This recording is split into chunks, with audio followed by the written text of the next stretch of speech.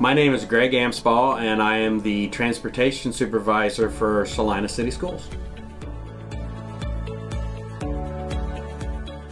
On a typical day, a Salina driver will come in and check in with me in the morning. They'll go right out and pre-trip their bus, which is the rules of being a bus driver. They'll check their route sheets, they'll check for their people that are not going to ride that day, and then they will call in on the radio and do a radio check. After they do all that, they'll go out to their buses and they'll start their routes. Usually pretty consistent within a minute each day, and they'll go out and run their routes and deliver kids to their schools. Here at Salina, we have 18 regular routes that runs AM, PM, both for elementary and high school, so we double route. With subs and everybody, we have about 24 completely trained bus drivers. That does not include the county head start that also runs out of our bus garage. We cover approximately 72 square miles of district from Wabash Road to north to Oregon Road to south to Montezuma. Our school district is one of the largest ones in Mercer County, and we run that every day, about 100 miles a bus. The staff here in our transportation department for Salina Schools includes 2 mechanics, Mr. Joe, Mr. Terry, and I also have an administrative assistant, Miss Vicky, that also handles the Head Start part of our duties here.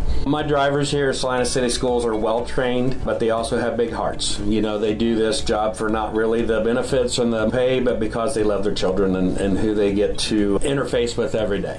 Here at Salina Schools, it is our joy to transport your kids back and forth to schools safely and on time. If you ever have any questions, call my office at 419-586-8300 extension 7.